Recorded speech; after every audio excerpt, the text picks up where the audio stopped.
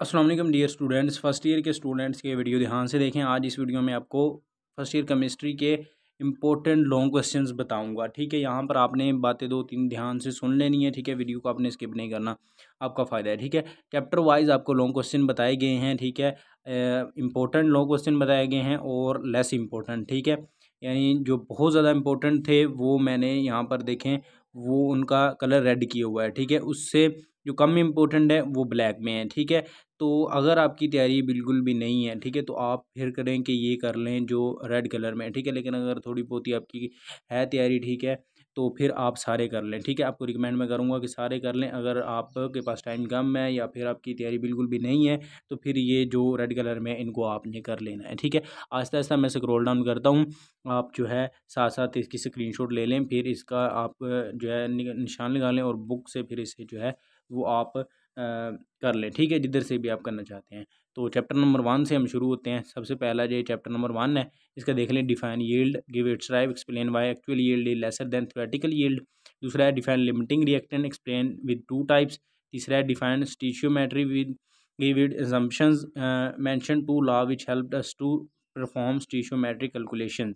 चौथा है what is an electrometer, how it is used to determine the percentage abundance and atomic masses of element. पांचवा देख ले define combustion analysis, how percentage composition of each element in an organic compound is determined. And छठा है जो है write down 4 step to determine empirical formula of a compound. चौथे chapter के देखें। Define vapour pressure, how vapour pressure of liquid determined by manometric method. ये आपको पढ़ करता है, इसलिए सुना रहा हूँ कि स्टूडेंट्स के कमेंट्स आ रहे थे कि सर हमें समझ नहीं आ रही कि लिखा क्या है, तो उसके लिए आप पढ़ दें, तो मैं इसीलिए यहाँ पर पढ़ रहा हूँ। वीडियो थोड़ी सी लंबी हो सकती है, तो काइंडली वीडियो पूरी देख लें आप। ठीक है, आपका फ़ायदा है। Define liquid crystal, give its types, give their use in daily life. What are molecular solid, give samples and explain their properties. Explain electron pool theory of gases, also give 3 properties of metallic solids. Define hydrogen bonding, explain hydrogen bonding in biological molecules. What are covalent solids, discuss the structure of diamond. Discuss the factor affecting London dispersion forces. Define evaporation, give the factors on which evaporation depend upon. Chapter number 5 के देख ले। Give defects of Bohr atomic model, write down मिल्कन्स ऑल्ड्रॉप method for the measurement of charge on electron, explain magnetic azimuthal and spin quantum number, derive an expression to calculate of radius of revolving electron in nth orbit of Bohr's model of atom. Write down main postulate of Bohr's atomic model. What are X-ray, discuss its origin. ठीक है, इसके बाद write down 4 properties of cathode rays. इसके बाद how E बटा M value ratio was determined experimentally. Chapter number 6 देख लिया अब। Explain the bonding in oxygen according to molecular orbital theory and explain its paramagnetic theory.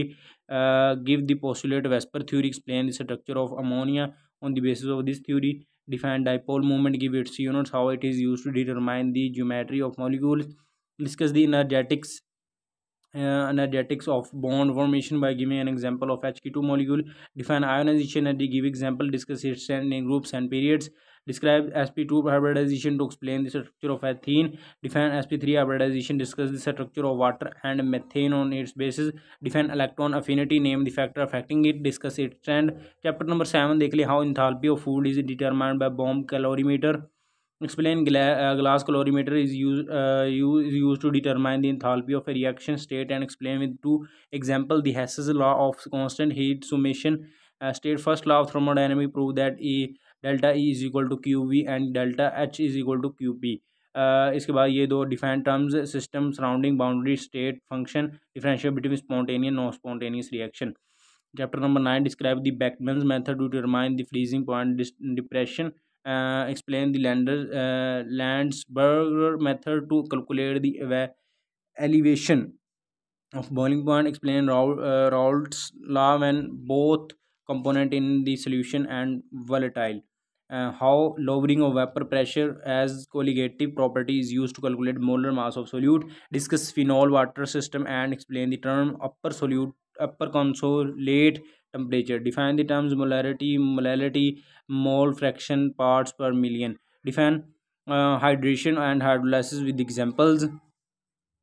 And इसके बाद ये define fractional fractional distillation, how zeotropic mixture is purified by this method. Chapter number 10 देख लिया. अब explain the construction and working of fuel cells, give their advantage, what is standard hydrogen electrode, what is used to measure how it is used to measure the electron potential of zinc, give to industrial application of electrolysis. इसके अलावा ये इस तरह से भी पूछा जा सकता है. 2-3 आगे दिए गई हैं. How can you prepare sodium metal and caustic soda bye electrolysis.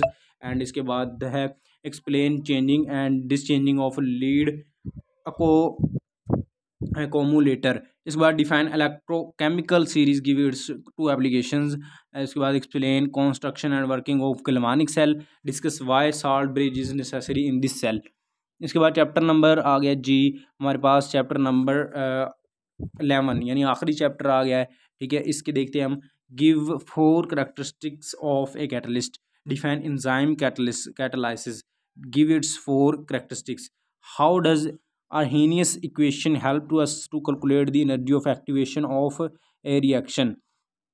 इसके बाद हमारे पास क्वेश्चन आ गया जी. सॉरी यहाँ पर ये स्क्रॉल डाउन हो गया हमसे, तो यहाँ पर इसके बाद है what is order of reaction, name 5 method to calculate order of reaction, explain 2 method to find the order of A reaction. इसके बाद आ गया जी explain the effect of temperature on rate of reaction, explain the effect of temperature on rate of reaction. इसके बाद how light and surface area affect rate of a chemical reaction.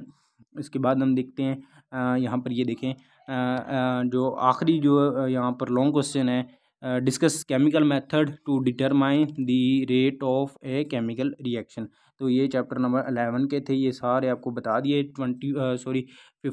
57 most important जो long question थे इस book में से बनते वो बना दिए. और अब इनमें से भी बहुत ज़्यादा जो इम्पोर्टेंट है वो ये आपको रेड कलर में बताए गए हैं. आपने इनको कर लेना है. अगर आपकी प्रिपरेशन नहीं है तो ये लाजमी आपने करने हैं जो रेड कलर में दिए गए हैं. ठीक है, इसके अलावा शॉर्ट क्वेश्चन 110 शॉर्ट क्वेश्चन उसकी वीडियो आई हुई है. ठीक है, वो जाकर देख सकते हैं.